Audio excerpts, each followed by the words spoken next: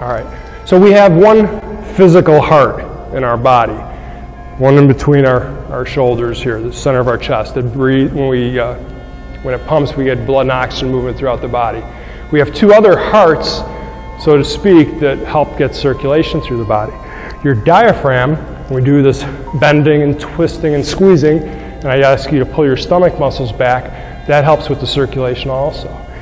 Third one is our ankles, calves, and the feet. When we do this, we're helping the circulation by letting the feet and the ankles and calves work like a pump. So with this whole set, a lot of circles, a lot of waves, those three areas, the real heart, your diaphragm, your calves and ankles, when they all get enacted, you have that much more circulation that the heart, the main heart, doesn't have to do all the work.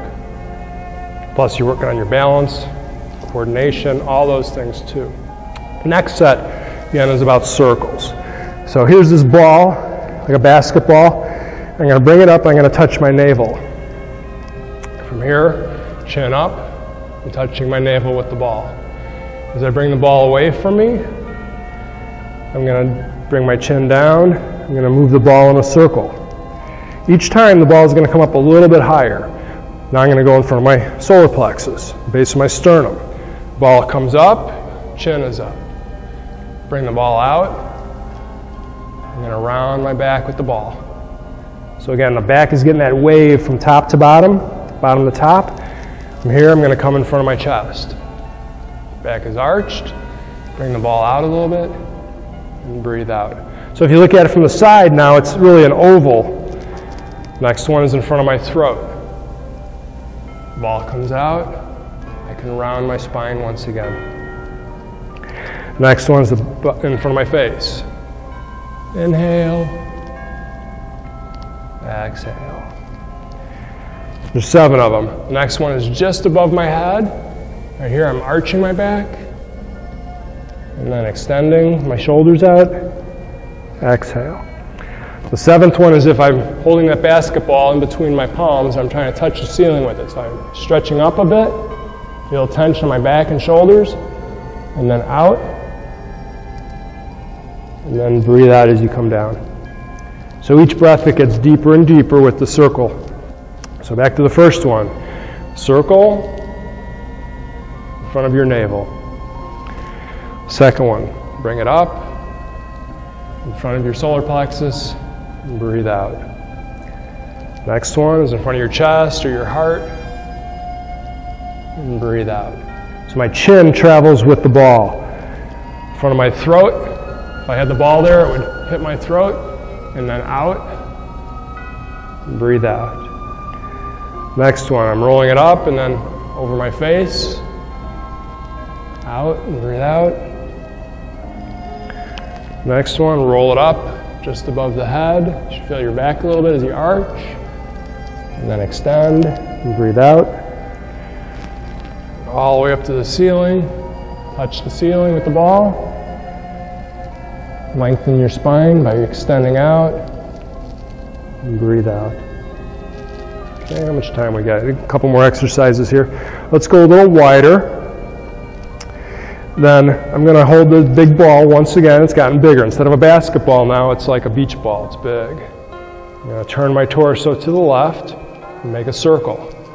Like the circle is extending away from my body. And then I bring it back in. And wherever my hands go, my hips shift. So I'm going to the left, my hips shift to the left. Come across the center, to the right, my hips shift to the right. When I reach out, I'm going to inhale. In. When I come back, I'm exhaling. Reach out, in. Squish your stomach. And breathe out. My fingers are loose, my arms are relaxed, elbows a little bit bent. In. Out. Now if I lift my heels, each time when I shift, my feet can turn a little bit. Like if I'm going to the right, my toes go to the right. If I go to the left, they go a little bit to the left. What that allows me to do is keep the knee going the same way the toes are going. Because if my foot is just planted and my knee is going all around like this, the knee starts to get a little weak or a little bit overstretched going sideways. So wherever my toes go, I want my knees to be going that same direction. So let's do a couple more on this side and then we'll switch. So I'm going left, toes go to the left, knees go to the left. And then to the right. In, out, in, out. And then we can go the other way. Now we're going counterclockwise. Squeeze the breath out when you come close. In, out, in, out. So for now, my eyes are just following my hands. My focal point is wherever my hands are at. My eyes just kind of follow that path.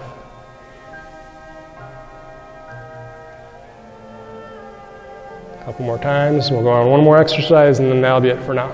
Breathe in, out, in, out. Okay, we can slide in a little bit. So our feet come closer, about shoulder width or hip width. I'm going to have this circle going again. We're going to go clockwise. So I got this like a cylinder or a table or something to the right here where I'm going to bring my arm all the way around the edge of it and then back. Inhale when you reach. Exhale when you come back. In, out. Now some of your circles, I'm guessing, look like triangles or maybe even more of a straight line, because that's what happens. It's hard to get that perfect circle as you're doing it, but ideally, in your thought, you're thinking of it being a circle. Let's turn our feet to the right, so my knees and toes are going the same direction. From the hips down, that stays there. My upper body keeps this circle going. So you get a little twist, your upper body, in, out, in, out. Now if we can do one circle, I want you to try to do both circles at the same time, both arms. In, out. So I'm holding that ball, and they're going together, out, in, out. And if you can do that, we're going to make the hands go opposite. In, out. So I get the top one, and then the bottom one does this. In on the right, out on the left. It was so much easier when I had you just moving the one arm, right? One arm is okay. Two arms together, not bad. When we start to do two different things, once again, your awareness gets challenged a little bit more. Inhale on the top, exhale with the bottom circle. In, out, in, out. Let's shift over to the left. This will be the last one, then we'll take our break. So my right hand just stays at the side or on your hip, either way is fine. Now I'm going counterclockwise. Just getting the arm moving. In, out, in, out. If that's fine, we turn to the corner with our toes and our knees and our hips. Still getting a little bit of twist with the spine and the shoulders. In, out, in, out. If that's fine, both hands hold the ball. In, out, in, out. If that's fine, then we split them. In, out. In on the left, out on the right. Now I'm trying not to bend over much like this from my back, but I want to compress from my knees and my hips. So I'm kind of straight up, and then I crunch. In, out, in, out, in, out. Let's try two more.